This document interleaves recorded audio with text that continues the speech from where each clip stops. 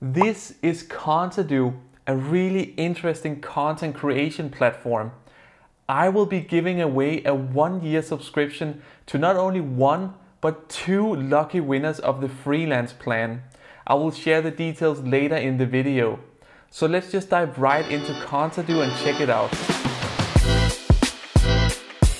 We are now inside the Contadu platform, where we have a quick overview of our projects. I have already set up my own project for my own website. So when you go into a project, you can basically do 2 things. You can either make a content strategy or you can make the content writer. So with the content writer, it is you who needs to write, and I will show you that. One thing I'll just show you quickly is that for a new project, when you create one, let's just enter my domain again here, because I just want to show you.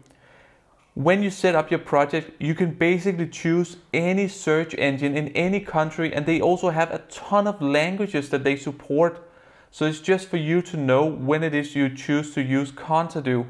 And let's start out with the content strategy. So I've already done some content strategy, but let's start with a new topic. And let's use WordPress cache plugins. For the search engine, I will choose the United States. And the language I will keep as English. There's no difference between the US English and the UK English. Down here I can check mark if I don't want keyword suggestions, and then we just analyze the topic. When you start a content strategy, it does take time for it. You can see over here it's loading and it's at 12% at the moment. While this content strategy is being built, then let's go to the performance. Because I have attached my Google Search Console and my Google Analytics to my account.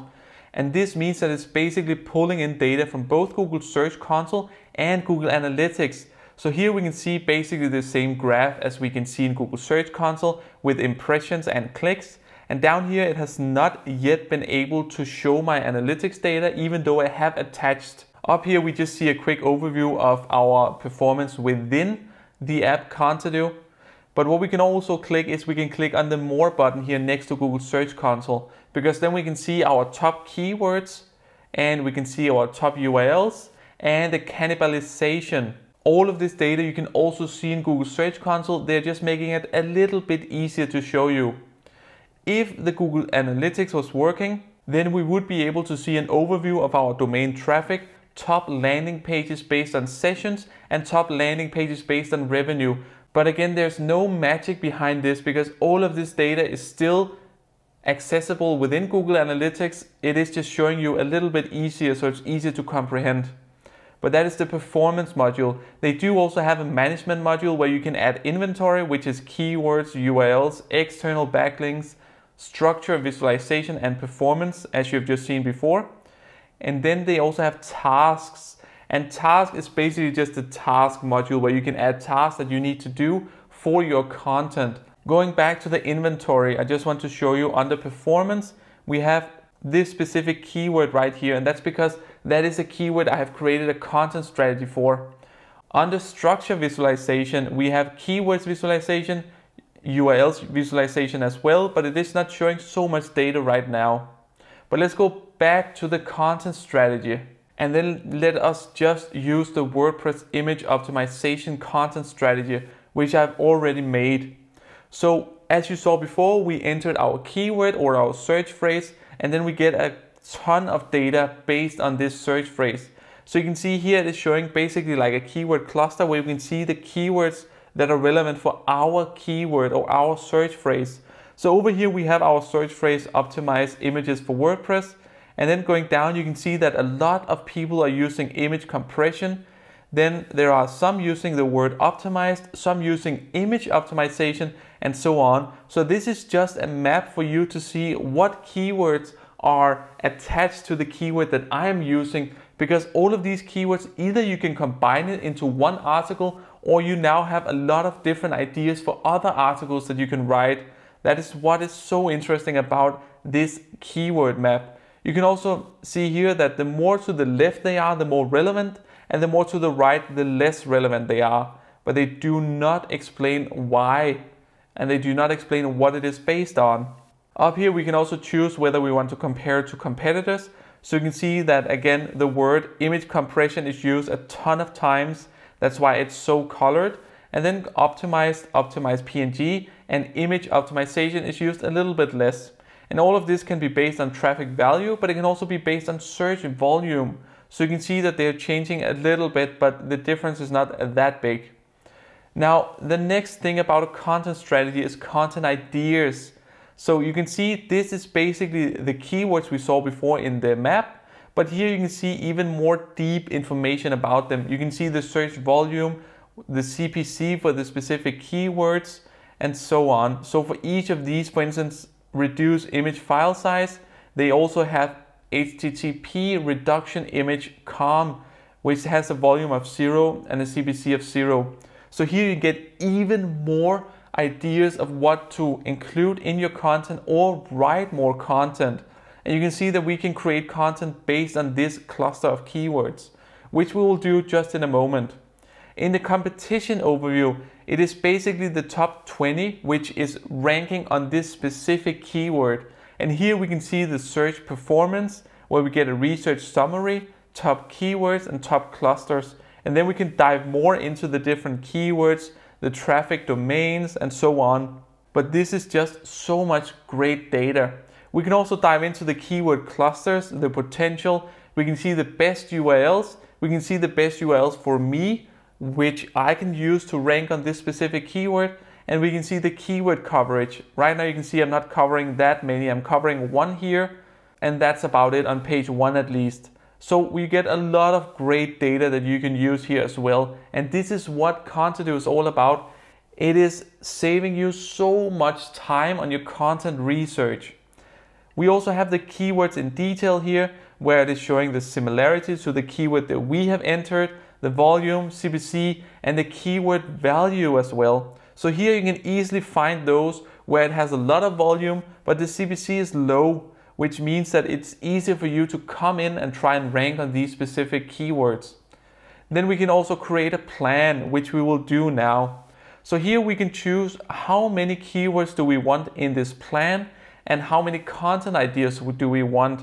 And this is the best way from going from having a keyword or a search phrase and ending up with that full written article. So let's generate a content plan. So now we got 20 content ideas, and this is actually based a little bit on AI, but it's also based on all of the data that they pull in when they do the research. So you can see here the first content ideas to make a title with easily compressed images at optimal quality in seconds. Could be very interesting. Then there's one here talking about a very specific plugin, not so much relevant for me at the moment. Then there is some SEO image optimization tips for performance. That is a broader topic than we're only talking about the image compression. And then here we have 8 best online image optimizer tools, compared real test. This one sounds very interesting as well. So let's use this content idea here with the 8 best online image optimizer tools, compared real test.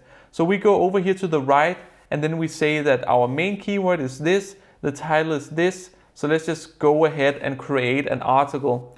Again, you can see we can choose the language, the search engine, additional keywords, and then we can also force the language. So let's just create the article. So now the keywords and targeting are in place. Here you can see that we can optimize these if we want to, or we can write new content. For this one, I want to write new content. I want to add URL and main keyword to the inventory. I want to associate the URL with the main keyword. I don't want to update the structure information for the URL. So let's go to the last step, which is that I want to create a new optimization task and link it to the analysis, URL, and main keywords. Let's go ahead and do that. And here there are some comments and additional information. Let's create this and analyze it. So you can see that for this specific task, which we just made, we have to optimize for this specific keyword and so on. I'll just press save. So now the task is there. So if I go to the content writer now, then you can see that up here in the top, we have the 8 best online image optimizer tools, compared real test. And right now it is creating this plan so we can start writing our content. So now it's ready. It went a lot faster than the content strategy. So let's just dive in. So now all of the data we actually did in the content strategy is also accessible here in some extent. So up here we have a menu, and over here we also have some tools to use. Up here we have the content editor, then we can see the top analysis on this specific keyword. So here you can see that this is basically the top 10, we can see top 20 and top 30 as well of the landing pages that are ranking on this specific keywords. Then we can see the competitors breakdown, we can see the structure of the competitors and so much more based on the competitors.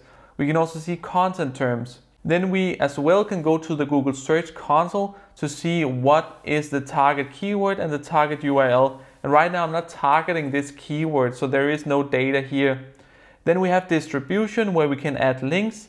We have the task as well. As you just saw, we created a task. We can comment on this if we are multiple people working on it. And then we can share the analysis if we want someone else to see this. So let's go back to the content editor. So when it is that we start writing here, this content score should hopefully go up. And right now we're getting content recommendations based on the top 30. What I will recommend you starting with is making a draft. So here we have our article layout to the left and we have content ideas to the right. So I can basically add these different sections here because this is what I want to write about in my article. This is for the headers, and for questions we can also add specific questions that we want to answer. Alright, what I can do now is that I can save it and then I can copy it to the editor.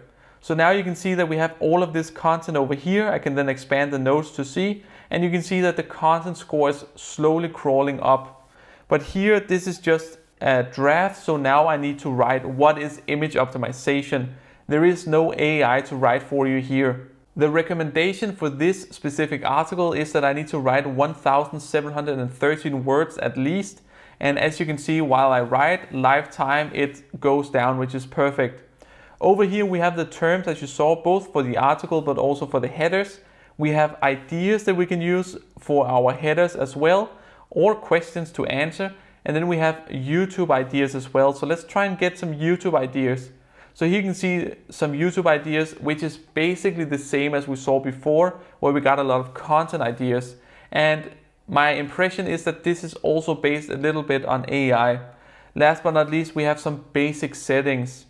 For this specific article, we can also work with meta tags. So here we have the meta title and we have meta description. So going back to the content terms here, you can see that, okay, we need to use image, we need to use best, and by clicking on them, we can also see some more information about this specific keyword. So I hope you get the idea of Contadu is really a tool that just have so much data for you to use. For instance, with the meta description here, I can see the usage info where I can get ideas to what to write in my meta description, even though it's not that important. And that is just what I really like about Contadu. You do not go down on research. You have so much research, so you can just write for hours and get a great article based on research. And as you saw, the research takes a couple of minutes to do. You just have to enter a specific keyword you want to target, the language you want to target, and then the country where it is that you want to target the search engine. Then Contadu collects all of the data for you, so you can just sit down and write the article. You do not have to spend time on doing research. Now, the pricing plan of Contadu consists of 4 plans, and when we compare these 4 plans to each other, you can see that the features are all the same. It is only the limits which are increasing the higher you go on the different plans. And when we compare these plans to the different alternatives, for instance, one alternative is Phrase.io, then they are quite expensive. Within Phrase.io, we even get the AI and we get unlimited documents and research for $115 US. Within Contadu, even with the most expensive plan, you do not get unlimited of the different documents and researches. The pricing plan reminds me a lot of Brainwork's pricing plan, which we have previously reviewed on the channel. Brainwork has also multiple plans, more than Phrase.io, and they also goes up in the same price class as Contadu. Though Brainwork has the AI, they are a little bit ahead on that front. But let's see what's in for the future for Contadu. Because overall, when we compare Contadu to Brainwork and Phrase.io, I feel they have elements which we don't see within Brainwork or Phrase.io, but at the same way they don't have the AI either. And the fact that they don't have the AI now means that they still need time to train their AI, even though if they use GPT-3 or GPT-4, they need time to fill in data into the AI to make it smarter. And the faster they do it, the faster they will reach an end goal where we can generate full articles. But they haven't started that process yet. So Phrase.io and Brainwork are still ahead in order to reach the end goal of creating a full article based on AI.